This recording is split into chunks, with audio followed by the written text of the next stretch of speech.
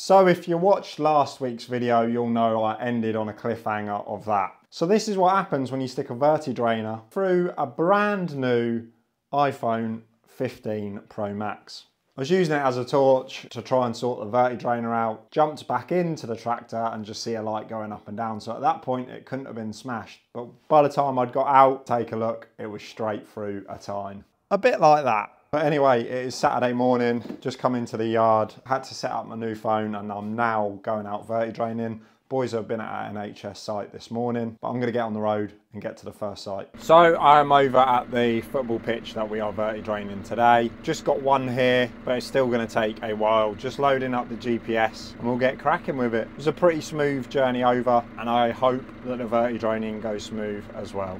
So this is our first time at this site with the GPS. We've been here before, but not with the GPS. So we're just plotting the boundary so the GPS knows the limitations of this pitch. Once we've done that, I can just set my AB line. I'm just going to set the center of the tractor up with the sideline, click the A, drive down it, and when I get to the other end, hit B. This is going to give a datum point for the tractor, and as you can see, we're now on that and I can just carry on utilising the GPS to do the verti draining. This site's mega boggy, it definitely needs verti draining. Look at the state of it, it also needs some grass seed on the pitch as well. Whee! I'm finally on the last row. It's taken about 2 hours and 45 minutes. Well, both ends of this pitch are mega tight, so I'm having to like 3-point turn every single row, which has obviously added some time. But anyway, a productive Saturday, got around a 40-minute trip back to the unit after I leave here, and then a well-earned rest for tomorrow, but I'm excited for the rest of the week. Should be a really, really good week. Temperatures are looking okay and we're going up to Harrogate to BMTE. So, we'll see you Monday. We're back, it's Monday morning. The lads are just getting the range ready and getting the trailer on it, and they are off to do 2 schools and some line marking jobs, and I am off in the verti drainer. So let's skip forward in the day and see what happens. So the boys are at their first site of the day, which is a school, and they need to get all the line marking done and check the tidiness of the site. Need some weed spraying, so Ash gets that ready to get some spraying done as Rob gets all the line marking done as he goes through the school, checking everywhere else. So I've just arrived on site. I had to grab fuel on my way over, and I just spoke to Ash. He gave me a call to let me know that they are on site as well. A couple of pitches over there are mega wet, but they're going to try and do what they can. I've greased the verti drain up, we got the GPS loaded, good to go. We've got 4 pitches to do it, and hopefully I can do it all today. But let's get over to the first pitch, get the verti drainer on the ground and get on with it. So I'm seizing a day and starting my first pitch out of 3, and you can see the difference between this one and we did on Saturday, and that is the difference between routine maintenance. This is verti drained often and the other, well, it wasn't. But anyway, as I'm cracking on with this, the lads are over at the next school site doing the line marking, doing all of the bits that they can do. But whilst they're there, I'm obviously going to be verti draining all day. Now the good thing about this site is 2 of the pitches are lined up. So this pitch here is at the bottom of another pitch. So when the tractor comes off of that pitch, I can just go through the middle bit straight onto the next one. So we're essentially doing 2 at once, which is lovely. That compared with the GPS is making light work of things. It's just going to be dull. Now the lads are all done at their site, so they can move on to the next one. Okay, a little bit of a situational update with me. Had a bit of a nightmare with the GPS. It wasn't locking on about halfway through one of the pitches, but I kept it steady. And as you know, we feature all of the good and bads about everything on this channel. So 1, the GPS failed, but Elliot from ERH, where we got the navigation system from, replied straight away on the text, told me a few things to check, spoke to CHCNAV, which are the provider of our login, and it was sorted within about 5 minutes. So you cannot ask for a service better than that. So Elliot, I don't know if you watch videos about grounds maintenance. I know you prefer your farming YouTubes. However, thank you yet again, mate. Always a fantastic service. And if you are looking for a GPS kit, whether it's on a sprayer, a tractor or whatever, you can stick one on. Make sure you speak to ERH, and I can definitely recommend CHCNAV also. Cracking on with it nicely. It's so much better doing 2 pitches at once. But I have forgotten my headphones today, so trying to keep myself sane is a bit of a nightmare. But yeah, thank you very much, Elliot. You're a superstar. So one of the new features that I mentioned last week from Llama, new CHC release, is this U-turn feature. We can just hit a button and either skip a row or go next to the adjacent row, which is making life a lot easier. All I've got to do is drop the implement and turn it on. The only problem is though, this doesn't help with my boredom. So now I have to find things to do because CHC is doing it all for me. So I'm either eating my lunch or checking up on work emails and sending invoices. But most of the time I'm just sat here in boredom. But anyway, the lads are over at the next site now, and this is the site that we attempted to mow last week and we couldn't. But the ground is looking good, so the Hustler is out for its maiden voyage of 2024 with Ash at the helm, keeping it straight and, well, getting it mucky again. Okay, we're getting on with it well now. As I mentioned before, we're doing 2 pitches at the same time. We've got around 15 metres of width left, so we should be done fairly soon. I have caught up with Ash and they're getting on really well, and they're coming over to this site to Linemark when they're finished. Now, every time we feature the verti drainer, I always get comments saying we need to buy a new verti drainer, that one's too small, blah blah blah. Let me tell you this, that has already made its money 10 times over, and yes, I probably do need a wider verti drainer and something with a little bit more features in order for us to be more efficient.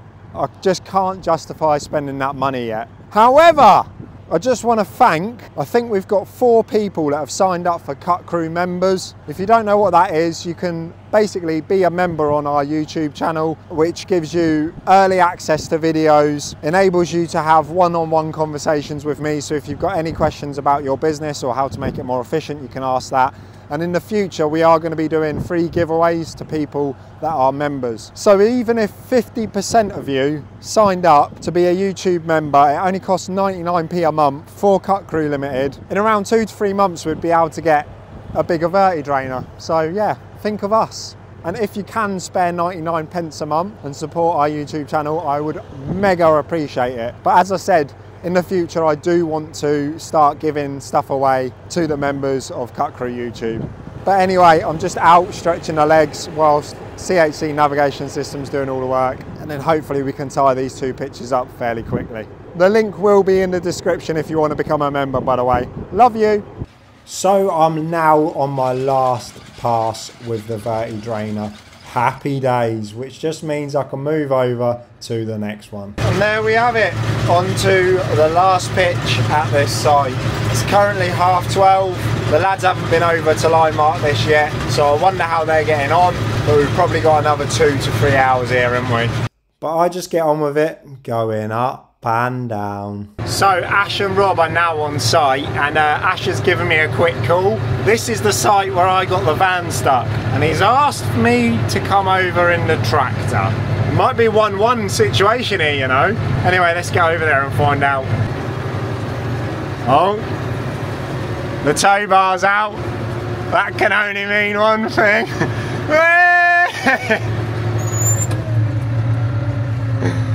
It's stuck. I think they call that 1-1. It's a draw. Is it my turn next?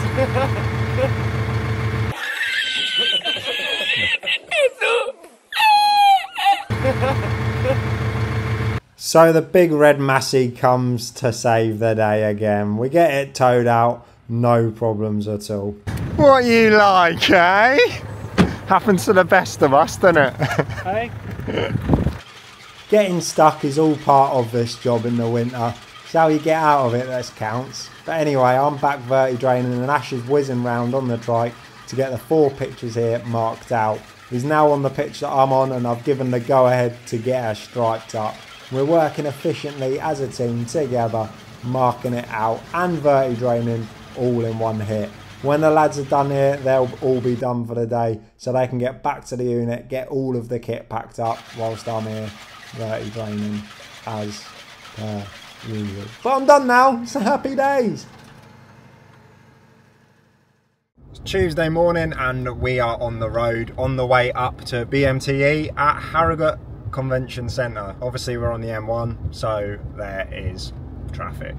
Hopefully going to be a good day. I don't know whether we're going to do a standalone video for BMTE or not. Feel the atmosphere when we're there, but we'll try and get some footage for Behind the Blade for this week and show you what it's all about. But let's get up there and see what the crack is. So we make the 3-hour journey over to BMTE and we finally arrive in Harrogate. We're at BMTE, aren't we, boys? So it definitely wasn't what we thought it was going to be. There were a couple of stands that we enjoyed and we managed to find refuge in them, having good conversations about new kit that is coming out this year. However, it's mostly of the same. So we stuck to what we knew and enjoyed. And so we're going. Wow, we've been here. So we've been here about an hour and 45 minutes, spent most of that on the Kress stand, and I can't remember who it was, but someone put in the comments up we probably wouldn't enjoy BMTE, and you're absolutely correct. 90% of the stands were selling grass seed or fertiliser, and there was about 4 mowers. So don't think we'll probably come back here again, but yeah, it was nice to get out for the day, and it's raining back home, so we wouldn't have done anything anyway. So now a 3-hour drive back. Yay, fun. It's Wednesday, and after a disappointing day at BMTE yesterday, I'm back in the tractor verti draining. Doesn't really matter about yesterday. I'm glad I went up and I'm glad we experienced it. We still met some fantastic people, and we couldn't work anyway because the weather was so awful back at home. So I'm verti draining all day. I've got 4 pitches that I need to get done and potentially a 9v9 as well, depending on time and weather. And the lads are out conducting line marking, and they've also got a few residential. So let's catch up with them. So the lads are on site at one of our football clubs so they can get the paint mixed up and the trike out of the van and start making a dent in the pitches here. They've got 10 pitches to do, all various sizes, ranging from 11v11s all the way down to 5v5s. But they're in control of it. With the fleet paint, it's starting to look fantastic, and I cannot wait to get all of these sites striped up in March. Let's just hope that it's a dry one so we can get all of our sites looking fantastic. And I'm just finishing up on the last straight with the verti drainer where I am. The lads are done, so they move over to their residential job, starting off by blowing down all of the hard standings. We need to also get all of the leaves off of the lawns, and they are starting to look fantastic. Once all the lawns are done, they concentrate on the drive and get everything looking spick and span. We're getting there with the verti draining. I'm around 2/3 done on the next pitch. Just taking it mega easy. The ground definitely needs it here, but it should make really good improvements. Another pitch down, 1 more to go, and then a 9v9. Still got a fair bit of work to do, haven't we? And it's currently 3 o'clock, so the navigation system's definitely going to be working in the darkness today. But I just keep chipping away at it, working as we go, and they're starting to look good as it gets darker and darker and darker. But luckily, we've got the GPS, eh? And I'm finally back at the unit. It is late. Now Ash is off for the next couple of days. He's got some holiday booked, so tomorrow's just going to be me and Rob, and we shall see you in the morning. It's Wednesday morning and we have started the day off with a beautiful breakfast. This morning I got into the unit early. The reason for that is we're starting to put strobe warning kits on all the vehicles and the mowers. Just got the van done today, so yeah, that's looking good. Front and back rear strobes, just for any parish council work we're doing or any site work where we may need warning beacons. But we're now on site. It's very drizzly this morning and we've got a lot to get on with. So we start off by getting all of our kit out, and this is going to be the first time we get to use the Kress mower. So we get the battery in it and we get cracking. I've already trimmed the edges up so it's ready for a mow. Getting those stripes down with the Kress mower, and what a fantastic machine it is to use. Quite surprised at how quick it is, and I'm very surprised at how efficient and powerful it is. But what a fantastic machine it is indeed. And it's definitely helping us out here. Because of the office blocks, we can't make too much noise. So as I'm cracking on with this, Rob's just blowing up all the surfaces, keeping it clean and tidy as we go. Job done, all done out the front.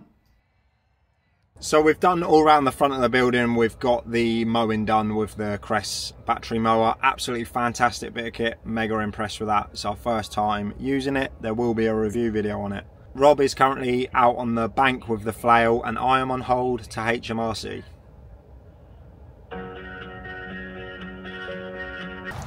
Okay, we've had a bit of a nightmare. The flail belt spat itself, and obviously I was trying to speak to him at HMRC and do like 10 things at once. We had people calling and all that stuff. Back on the road now, flail's on the bank. I'm going to grab a strimmer and go help Rob. So we start off by tidying the last area that we need to on this site. Moving on from the last contractor, we've had to phase each element, but we're finally on top of it. Once the flailing's done, we're hoping we can maintain these areas with the right. However, we've always got the flail in the back pocket if we need it. We've managed to tackle it today, and we've still got a few wildlife areas that we've implemented, so those areas haven't been cut. But all the areas that we do want cut have been done. So we can now walk the flail back to the van and get everything packed away for the day.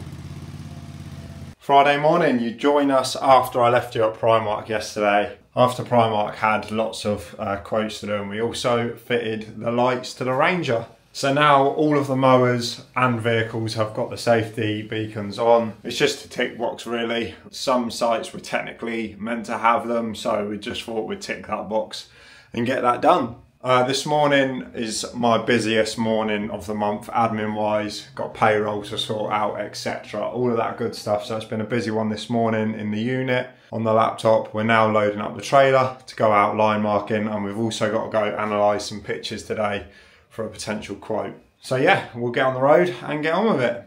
Right, we are on site, first site of the day. It is just a pitch inspection. It's one of our contracts, so we're just going to check all the line marking, and then I need to relay to the customer whether the pitches are playable for the weekend or not.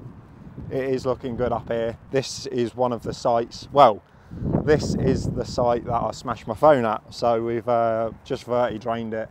Everything is looking very good. We hit the nail on the head with the temperatures. Obviously, we were just coming out of a frost spell when we verti drained it, but it's all safe and it's looking very good. So yeah, it doesn't need line marking by the looks of it, and we can let the customers know that the pitches are playable. On to the next one. So the next site's also looking fantastic. It doesn't need marking, but we are going to be over here next week getting some verti draining done. Jack, hello mate. Hello young man. How are you? This is being recorded. Being recorded? Bloody hell. Better watch me tongue then, hadn't I? I've got a synthetic pitch, 4G pitch. Yeah. I need red paint. Is that something Fleet do? It is, yes. My only question would be, what's the time scale on it, mate? Only reason being, obviously, with the weather the way it is, cold, wet, etc. Normally, the sort of thing people do, you know, well, summertime ideally, but certainly between Easter and October. No, that's fine. It's just for quoting purposes at the minute. Quoting. Yeah. Yeah. Okay, mate. Yeah. So.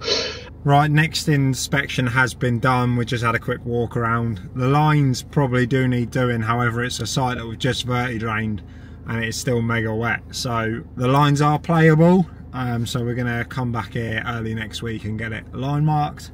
And now we are on the way to a pitch inspection for some renovation works. So we'll go take a look at it. We'll have to advise the customer what we believe they need to resolve the issues that they're currently facing, and then go from there. But let's head over there and see what the crack is there.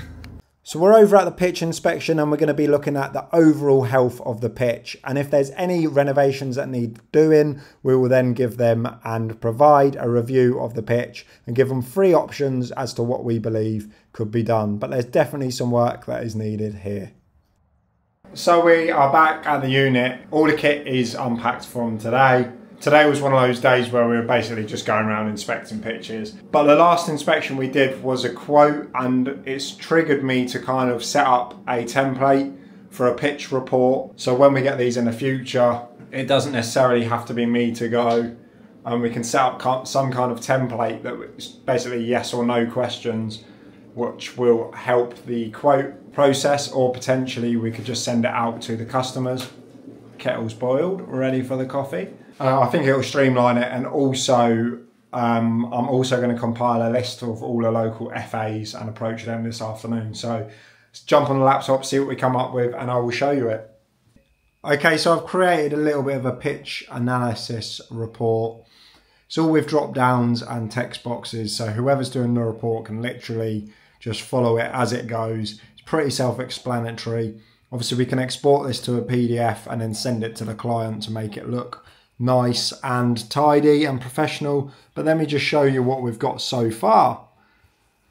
So as you can see here, it's just mega basic. I need to make it look a little bit more professional, but it will do for now. So we've got our drop downs for grass coverage with all the options and all the other options that we're going to be assessing with comments on each. And also for quotation purposes, I'll also pick questions as to what's needed. So for example, drainage required, no, just needs verti drainage, or it needs a full drainage install.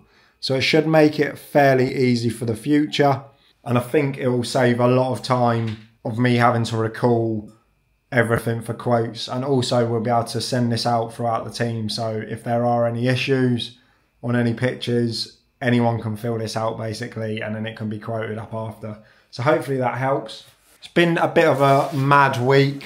Although we've been very lucky with the weather, we've had to navigate through that as well. Just off the tail end of all the heavy rain we had last week. But yeah, I'm feeling really good. It's February next month, so we're literally 4 weeks away from grass cutting now, which is absolutely mental. But I don't believe I can add anything more to this video. I'm literally just going to be doing admin for the next hour or so. Then I'm going to have an early day and go home. We're off this weekend as well, which is an absolute lovely touch. But yeah, let me know in the comments how your week's been, what you've been up to. Would love to hear all your stories. Let me know if there's any video ideas you want us to cover or if you've got any questions. Obviously hit that subscribe button and we shall see you in the next video. Thank you so much for joining us. Bye!